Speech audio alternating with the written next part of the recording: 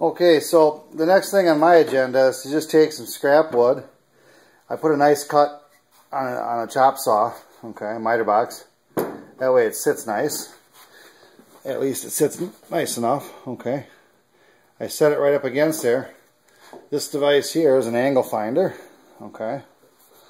So I just take it up, find that angle, okay.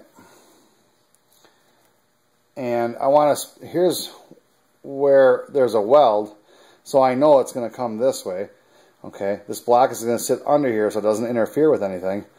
And as long as I'm close, I can slide this thing back and forth and just make it tight. If I slide it down, it'll raise this up. If I slide it this way, this will push it down.